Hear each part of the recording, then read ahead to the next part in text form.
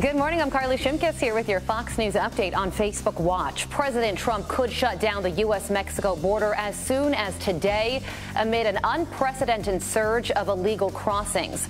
The White House warning the president is serious about his threat. It certainly isn't a bluff. You can take the president seriously, and here's why. You're giving those metrics. What he's looking at is that 4,000 migrants apprehended in one day recently. We're on track this month for close to 100,000. We have never seen a surge like this. President Trump has cut off about $500 million in aid to El Salvador, Guatemala, and Honduras, where a majority of the migrants are coming from. Mexico is now stepping in to help by busing migrants back to those countries and announcing plans to revamp their humanitarian visa program. Well, 2020 Democratic presidential candidates have continually blasted President Trump's immigration policies, but even former President Obama's Homeland Security Chief Jay Johnson now admitting that the problem is bigger than Democrats want to admit. By anyone's definition, by any measure, right now we have a crisis at our southern border. According to the commissioner of CBP, there were 4,000 apprehensions in one day alone this past week, and we're on pace for 100,000 apprehensions on our southern border this month. That is by far a greater number than anything I saw on my watch in my 3 years as Secretary of Homeland Security. And former Nevada GOP Chair Amy Tarkanian telling Fox and Friends First that Democrats are letting politics drive their immigration stance.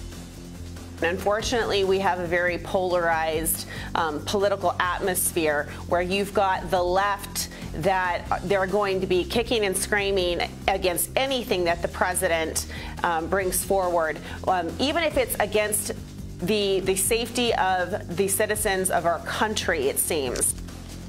In the past 9 days, Border Patrol reports they have had 1,000 apprehensions per day. Massive number there. All right, a young ISIS fighter is executed by the terror group after being accused of spying. The baby-faced jihadist known as Osama bin Bieber is believed to be the first, Osama bin Bieber, my apologies there, is believed to be the first British ISIS fighter killed by the extremists for spying. ISIS officials reportedly told British media he was put to death after revealing the location of a high-ranking ISIS official.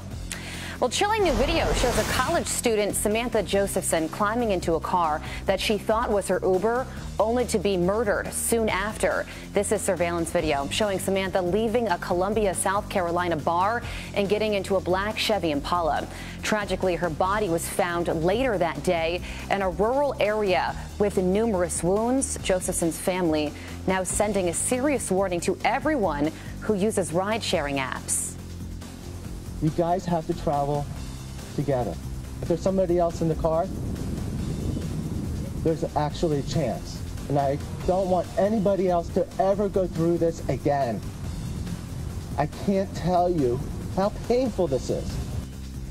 The police have arrested the owner of that car, 24-year-old Nathan David Rowland, but he did not show up for a jail hearing this weekend. He will be behind bars until his bond hearing.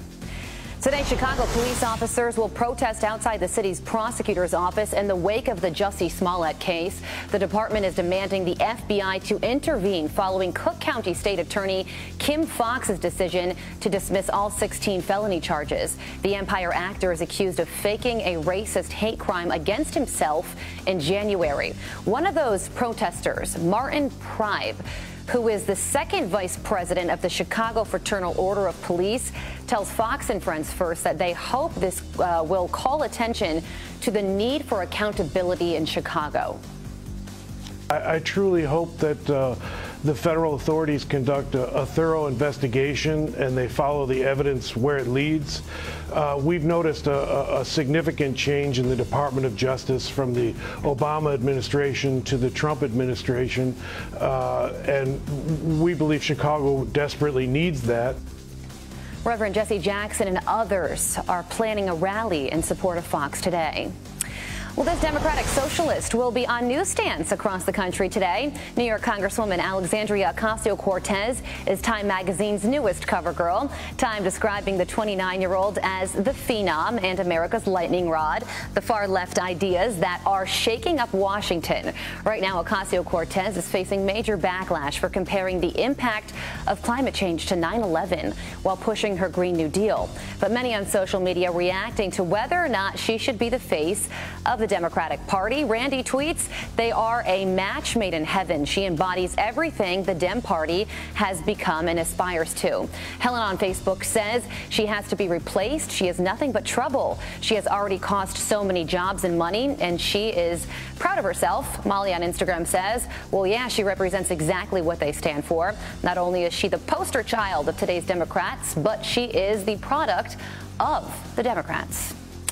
Chick-fil-A gets its wings clipped for a second time at a second airport. Buffalo Niagara International Airport in New York nixing plans for a new location following backlash about the company's anti-LGBT stance. Last month, San Antonio City Council voted to exclude Chick-fil-A from its airport there. Texas is investigating whether the move is against the law. Chick-fil-A insists it has no political agenda and does not discriminate. Well, this is not an April Fool's prank. Several restaurant chains are serving up freebies today. Oh, this is exciting. Some include the Cheesecake Factory giving away $25 towards any delivery on the DoorDash app for the first 10,000 people to claim the reward. Taco Bell is offering a free small Pepsi or Mountain Dew Baja Blast Zero Sugar with any mobile pickup order. And Dunkin' Donuts is giving away free hash browns every Monday in April. Eat up. Denim diapers are the latest pricey fashion trend. French fashion label Y Project is selling them for more than $300 a piece. I am so distracted by that image that you're seeing on your screen there. They first debuted last fall on stage in Paris Fashion Week. The denim diapers are part of the company's spring and summer collection. Can that be an April Fool's Day prank? That is quite the sight. And those are your top headlines. I'm Carly Shimkus with your Fox News update on Facebook Watch.